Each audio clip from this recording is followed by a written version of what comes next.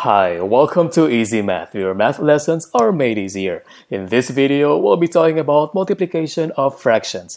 It may be a little weird, but multiplying fractions are actually easier than adding or subtracting them. And the reason it is easier is because fractions are really just division problems. And multiplication and division get along much better than addition and division. Let's begin. Now, since fractions are division, that means if I have a problem 1/2 times 3/4 is the same as the problem 1 divided by 2 times 3 divided by 4. That means I have both multiplication and division in the same problem. And because they get along so well, that means I can just rearrange our problem to look like this.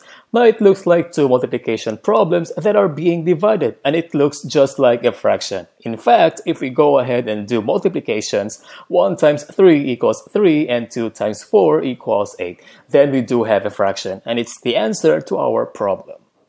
So, what does this all mean?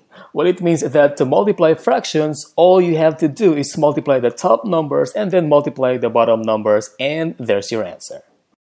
As always, let's see some examples. Let's try this problem, 2/3 times 2/5. Now we could rewrite the problem like we just saw, but that's not necessary as long as we remember the procedure. First, we know our answer is going to be a fraction, so let's go ahead and write a new fraction line for it.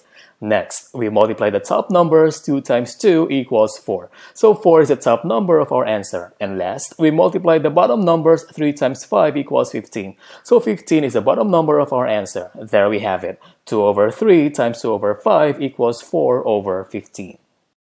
Let's try another example. 2/3 times 5/8. Sometimes when you multiply fractions, you may be able to reduce the answer to the lowest terms. And as a math rule, our answers must be in reduced fractions. When multiplying fractions, you can often make the job easier by canceling out equal factors in the numerator and denominator. That makes the number you're multiplying smaller and easier to work with, and it saves you the trouble of reducing at the end.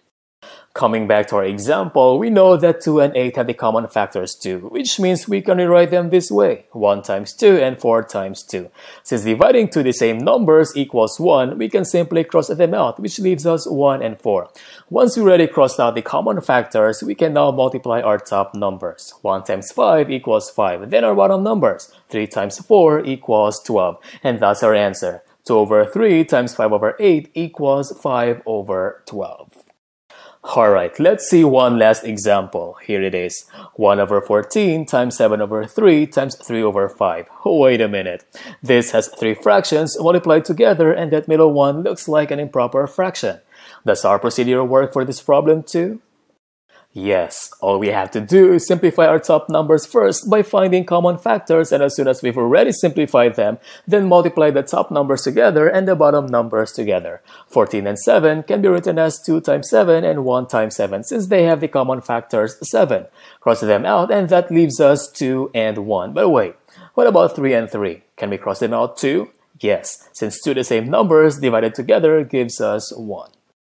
Now we can apply our procedure. Multiply all the top numbers together and then multiply all the bottom numbers together, and we'll have our answer. So on the top, we have 1 times 1 times 1 is 1. And on the bottom, 2 times 1 times 5 is 10. That means our answer is 1/10. So there you have it. Multiplying fractions are easy because fractions are just another way of writing division problems. In our next video, we'll be doing division of fractions. Don't want to miss our next video? Subscribe on our channel by simply hitting the subscribe button, and see you in our next video.